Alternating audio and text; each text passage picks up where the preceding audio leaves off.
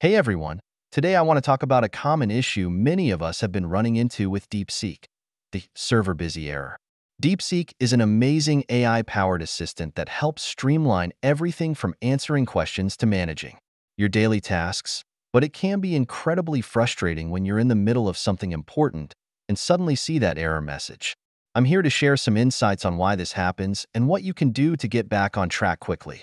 When you see this server busy message, it's a sign that the system is overwhelmed.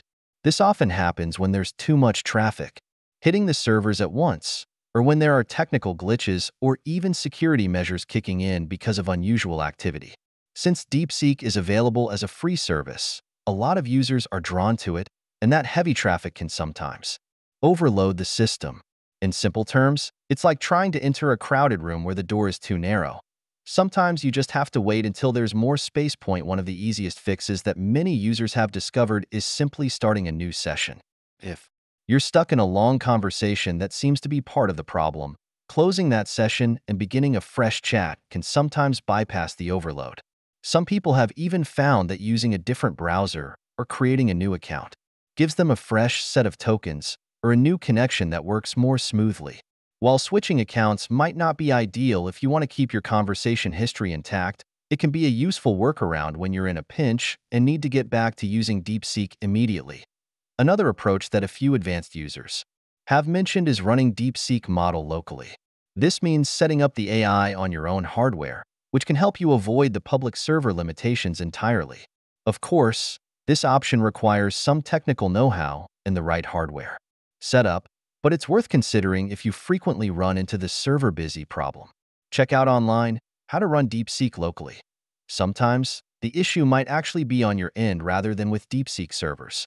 Over time, your browser collects temporary files and cookies that can interfere with how websites and services load. Clearing your cache and cookies can be a surprisingly effective fix. Timing can also play a big role in your experience. Many users have noticed that the server busy error tends to occur during peak usage hours. Depending on your time zone, you might find that using DeepSeek during off-peak times results in fewer issues. If you're not in a rush, waiting a few hours could allow you to catch the service when fewer people are online. There's also been some discussion about the possibility of a premium or subscription model.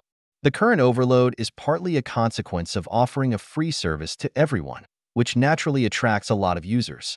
A paid model could help manage the demand by filtering usage and funding better server infrastructure. Although DeepSeek hasn't rolled out such an option yet, supporting premium features in the future might be a way to enhance the service overall and reduce these server issues. In the end, while it can be annoying to see that server busy message when you need help the most, taking a few simple steps can often resolve the problem.